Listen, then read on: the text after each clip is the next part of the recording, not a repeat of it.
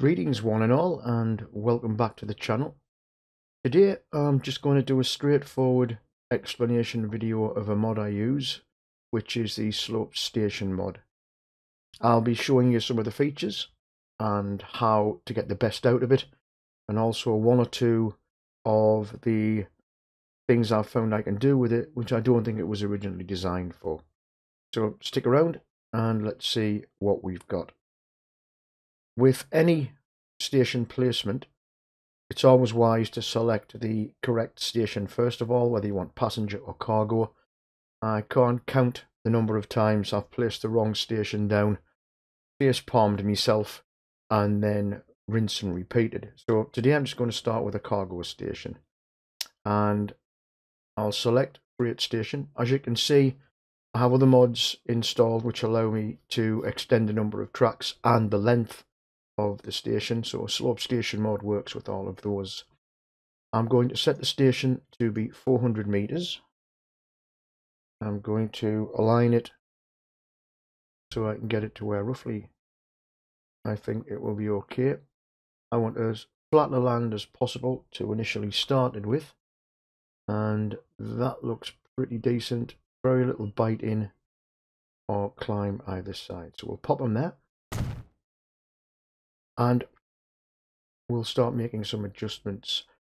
The easiest way to see how this mod works is to place the station first of all, and once placed, use the upgrade option and make the alterations. However, all of these can be altered before a station is placed.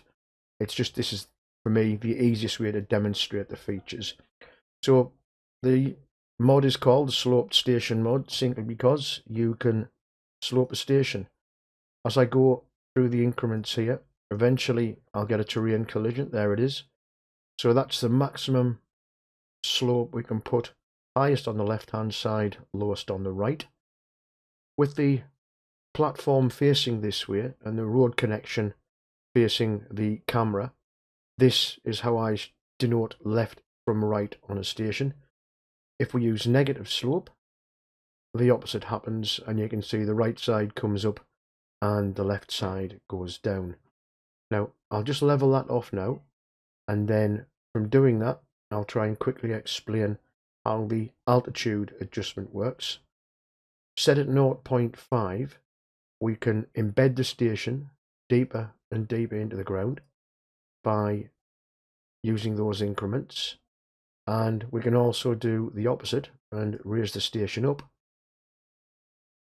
by going that way. As we bring the altitude adjustment up a notch and go down again, you can see the station is going much deeper into the ground on both sides.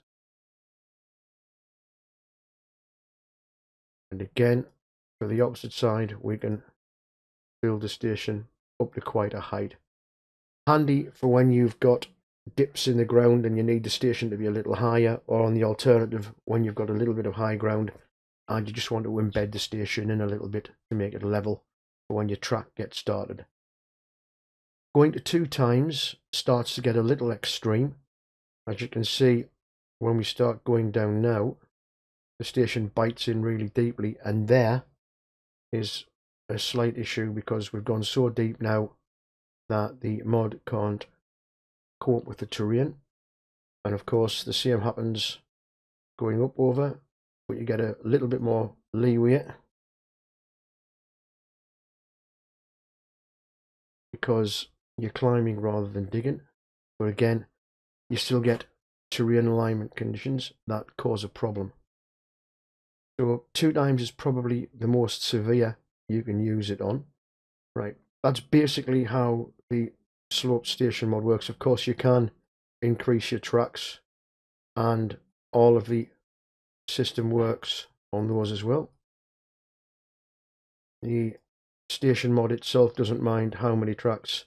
However, your PC might object if you have something with 40 plus tracks and you're trying to embed that in. That can take up a lot of land space and bring quite a few PCs, if they're not top range, to their knees. So we'll just stick with the 1 and we'll go to 0.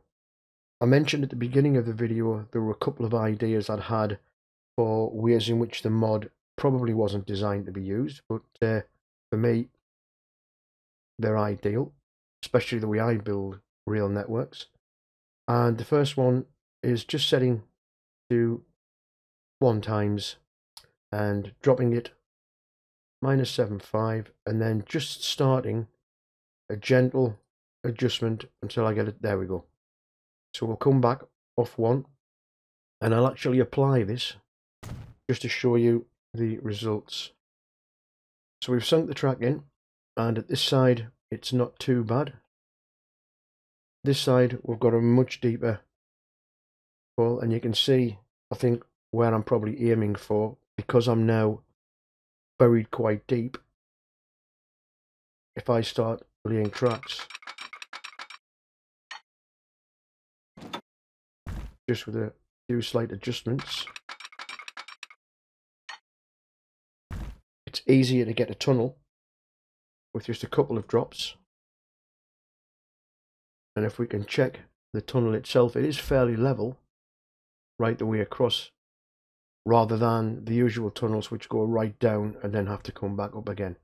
Just one option this mod can provide for anybody wanting to dig easier tunnels.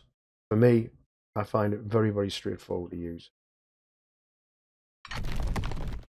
On the other side of the equation there, if we place another station down just about here, we can see what happens when you use the raise feature to help you go across tracks, go across roads, and make it easier to bridge.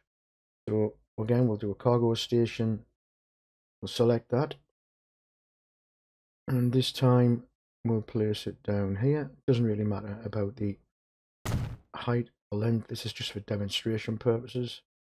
We'll close that one, open that one, and upgrade. And with the slope modifier,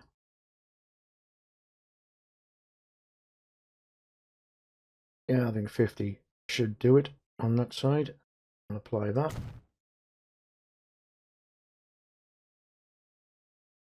And this time just taking a little bit of track and leading it from there. We have the desired result, providing I take shift off. So it instantly bridging, but going down, we can get that up a little bit until it says it's level. Sorry about that. There we go. And of course, set it to ultra fast bridge. And although the train station is sloping down, the track coming into it is pretty level there to be able to use for whatever purposes that may, coming over a town, coming over roads, other rail areas, multiple uses. Great mod. So thanks very much for watching, and as always, if you've enjoyed this, please like, share and subscribe, and I'll see you all next time. Thanks for watching. Bye now.